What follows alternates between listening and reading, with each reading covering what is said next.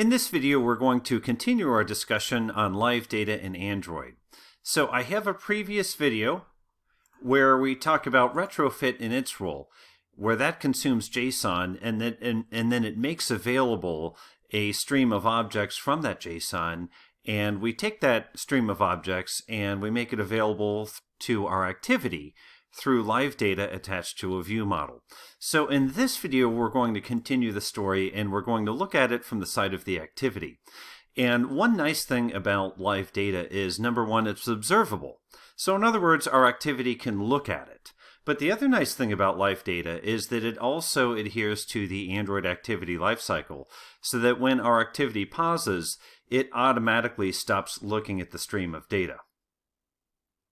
So we're going to take a look at this. So in another previous video, we designed this layout, this look and feel for our initial screen. And we have an autocomplete here called AutoComplete Plant Name, ACT Plant Name. What we want to do is we want to take the JSON stream that we've been consuming, which contains plant names, and we want to use that as the feed of data for the autocomplete plant name. So let's go to our project. Actually, let's click on the main fragment. Let's take a look at this onActivityCreated. You see that it already has a connection to our main ViewModel, and that's something that was created when we initialized this project. If we take a look at the main ViewModel, we see that it has a variable of type plants. Variable name plants of type MutableLiveData. MutableLiveData means live data, which we just talked about. Mutable means it can be changed. In other words, it's read and write. And then the type of data that the MutableLiveData is holding is an array list of plant objects, or plant data classes, which we also made. So you see that our fragment already has access to this ViewModel. Now what we need to do, first of all, let's take away the to-do. Now what we need to do is we need to observe the MutableLiveData that is exhibited through that plants variable. The plants variable wasn't private, it's public, so we can access it. So we'll just say ViewModel.plants. And now we can say .observe. And we don't want observe forever, we want observe. And you'll see a few signatures here. Basically what we're going to do is we need to pass in a reference to the class that we're currently in. And then we're going to do kind of like a little inline function or a lambda for the observer. So we'll do open paren, and then we'll say this, which is the owner. And then we'll say observer, and then open curly and close curly, and we'll go ahead and implement, just like so, observer. Open curly, close curly. Now, I know that syntax is a little bit goofy if you're not used to inline functions or anything like that, but let's just simplify it a little bit and say anytime that plants changes, the logic that we want to have happen on that change will happen right here in this highlighted blue area. And when we initially load the data, that will be a change effectively, so that will kind of like be a way to initialize what we're doing. Now, within here, I'm going to say plants, and then dash greater than symbol, and then we'll say ACT plants, ACT plant name, dot set adapter. Okay, couple things. Note that I just typed ACT plant name. Now, what is ACT plant name? Well, you might remember that's the name of that autocomplete text that we saw on our layout. ACT plant name, just as you see right there. In the old days of Android, we had to do this thing called find view by ID, and we had to pass in a constant to get a reference to that field from the layout to the activity or the fragment under the covers. Nowadays, they have these things called synthetics with Kotlin, where you see it will actually kind of say, hey, I think I know what you want to do here. I can help you out. If you just add this import, I will figure out what ACT plant name is. So that gives us a reference to that autocomplete text that's on our form. Now, an adapter, what an adapter does is it takes a collection, something like an array list, and it gives it a look and feel that can be used in something like a dropdown, or in this case, an autocomplete. So what we're doing now is we're creating a new ArrayAdapter. And we'll say, okay, open paren, and then we'll say ArrayAdapter, and then open and close paren. We'll fill in the details in just a moment. Now remember, in Kotlin, we don't need the new keyword. If this were Java, it would look something more like this, but we know this is actually creating a new ArrayAdapter. Now for ArrayAdapter, we have 3 arguments we need to pass to it. One is the context, and context kind of represents the sandbox of where our application is living. There are several ways to do this. We can say get context, and then that will oftentimes just resolve itself to context like so, although many times we have to do a double exclamation to essentially assert nullability on this. And then we'll say the layout that we want to apply. This is a bit of a goofy syntax, but we're just saying how do we want these objects to appear when they appear in this autocomplete text. For autocomplete, the layout is very simple. You're typically just going to have text, as opposed to a recycler view where you might have maybe a picture and a link and something like that. So for an autocomplete, we will typically use the same layout all the time. r.layout.support simple drop-down, simple spinner drop-down item. That's fine.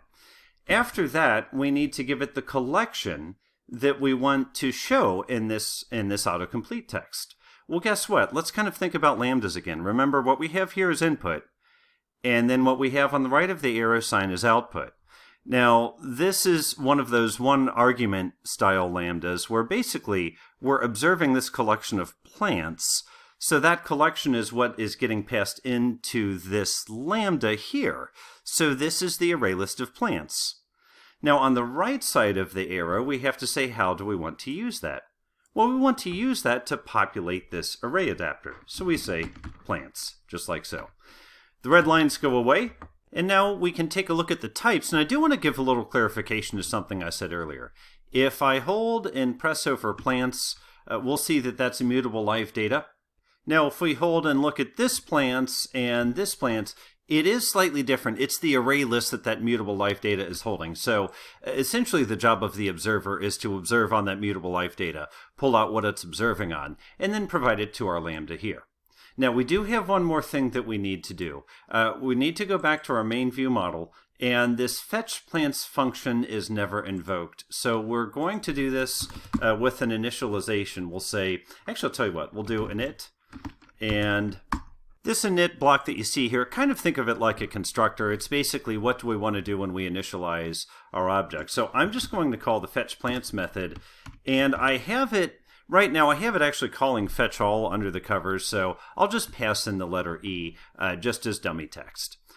Now in this specific version of retrofit in Kotlin, if I were to run now, I would get an exception when I try to start my program. So we have to make a change to build.gradle file. This might not be the case in future versions of this library. So just a note there. Let's go ahead and double click and go to build.gradle and give us a little bit of space here. And up above, you'll see there's this section for Android when we have default config, we have build types, we have Android. We need to add one more. We need to specify that we want to compile with Java.lang.BootstrapMethodError. So I'm going to paste a fragment here. Of course, I'll post this up to GitHub if you want to copy what I'm doing. So paste, and there we go. One more change is I remembered when I did this base URL, I used HTTP, which was good for when we were testing. But when we're running on a device, it will give us a clear text error. So let me go ahead and change this to HTTPS. And fortunately, our JSON feed does support HTTPS. Now, after a couple of little changes, I snapped a breakpoint and I started in debug mode. And take a look at where the breakpoint stopped. Just on startup, it has stopped where we are receiving our updated plant list. If I pull the emulator over, you can see where the emulator is now. Let me choose F9, tell it to continue. And now let's come back to our emulator. And I'll start typing EAS and take a look. You see that East Himalayan fir, East Indian holly fir, Eastern redbud, these start to autocomplete. I can keep typing, and you notice that it continues to autocomplete as I continue to type. Autocomplete is very important for us in Android programming because we like to think about how to make our app as easy as possible to use for our users with the minimal amount of typing and the minimal amount of clicks. So I like where we've ended up here. I'm going to go ahead and commit this, and we'll say attach our live data to our autocomplete. Commit and push. And over to GitHub, we see Consume JSON. it's giving us an option to compare and pull request. This is the last change that I want to do for this branch, so I'm going to merge it in just a moment. First, though, I've opened up a new window, and we can see that the Circle CI pipeline did indeed complete, which is great news because it means all of our unit tests have passed, even though you noticed I made a couple of changes to the retrofit client instance and the model view ViewModel. Seeing that green check gives me some comfort that I haven't broken anything that I've already done. So we'll go ahead and we'll compare and pull request, and we'll say merge consume plant JSON. So we've consumed JSON, turned it into objects, tested it, and wired it up to the UI. Create pull request. We see all of our changes, and we see what I like to see, which is that this can be automatically merged. So I go ahead and choose merge pull request, confirm merge. And if you remember our GitHub and branches presentation, what we've just done is taken all of these changes that we had on this branch, and we've moved it up to master. So now we simply need to synchronize our local IDE to get those changes, and we can always start a new branch. I'll do that offline. I hope this video has been helpful, and I look forward to reading your comments. Thank you.